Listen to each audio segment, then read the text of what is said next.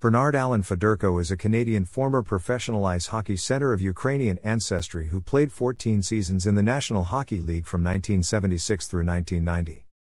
Federko began playing hockey at a young age in his hometown of Foam Lake, Saskatchewan. He was captain of the 1971 Bantam provincial champions. He also played senior hockey with the local Foam Lake Flyers of the Fishing Lake Hockey League, winning the league scoring title as a bantam-aged player. Federko continued his career with the Saskatoon Blades of the WHL, where he set and still holds the team record for assists. He played 3 seasons with the Blades, and in his final year with the club he led the league in assists and points in both the regular season and playoffs. As a reward, Federko was drafted 7th overall by the St. Louis Blues in the 1976 NHL Amateur Draft. He started the next season with the Kansas City Blues of the Central Hockey League and was leading the league in points when he was called up mid-season to play 31 games with St. Louis. He scored 3 hat tricks in those 31 games. In the 1978-79 NHL season, Federko developed into a bona fide star, as he scored 95 points. Federko scored 100 points in a season 4 times, and was a consistent and underrated performer for the Blues.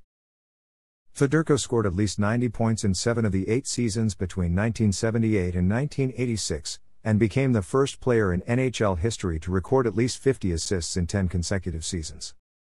However, in an era when Wayne Gretzky was scoring 200 points a season, Federko never got the attention many felt he deserved.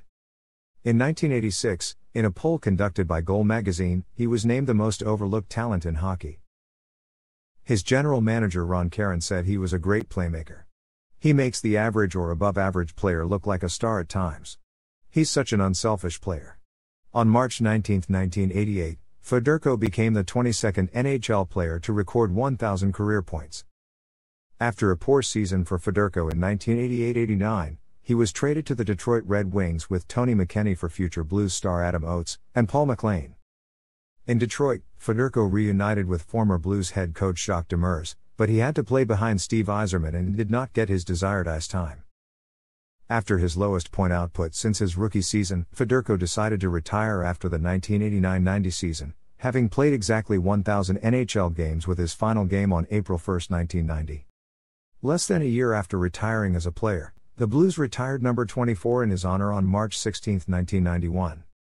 Federko was eventually inducted into the Hockey Hall of Fame in 2002, the first Hall of Famer to earn his credentials primarily as a Blue. Currently, Federko is a television color commentator for Bally Sports Midwest during Blues broadcasts. Federko was the head coach/general manager of the St. Louis Vipers roller hockey team of the Roller Hockey International for the 1993 and 1994 seasons.